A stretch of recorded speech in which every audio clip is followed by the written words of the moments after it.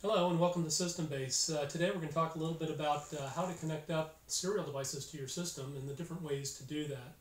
So we all know serial connectivity has been around for quite a long time, and there's a good reason for that. That's because it's a very reliable and robust communication methodology.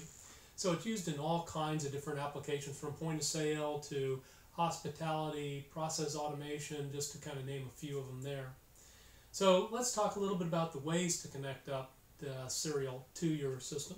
So first, a lot of people utilize a PCI card. So this is just a board.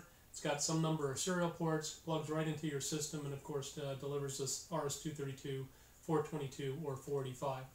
Here we have a universal PCI card.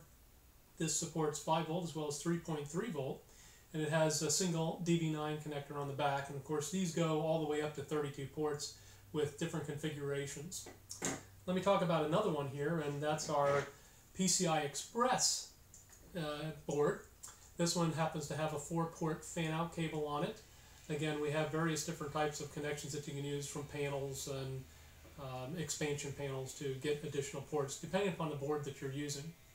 This one's a very unique board, provides some additional functionality in that it's got a power connector here.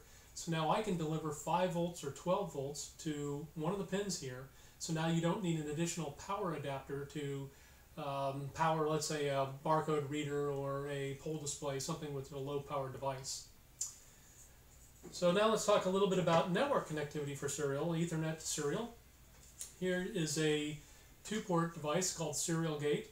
This simply connects right onto the network, and it delivers on this particular board 2 serial ports. And it allows you to eliminate a PC. So if you're trying to connect up a device out in the warehouse, you don't want to put a PC out there. You can easily drop this onto the network and deliver the serial ports, either RS-232, 422, or 485. And of course, these comes in various different options, from 1 port all the way up to 16 port, and you can have different connector types from RJ45 to DB9, of course.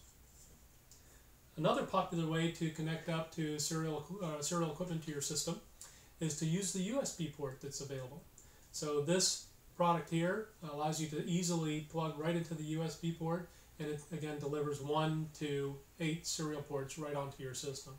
So again, it's a very quick and easy way to add serial ports for connecting up other equipment. So that talks a little bit about the different ways, the boards to the network, right to the USB port.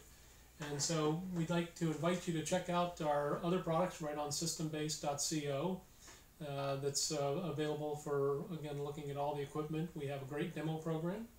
And we'd invite you to call us if you have any questions at 561-235-7300, or you can certainly post a note up on our YouTube channel and check out our other videos.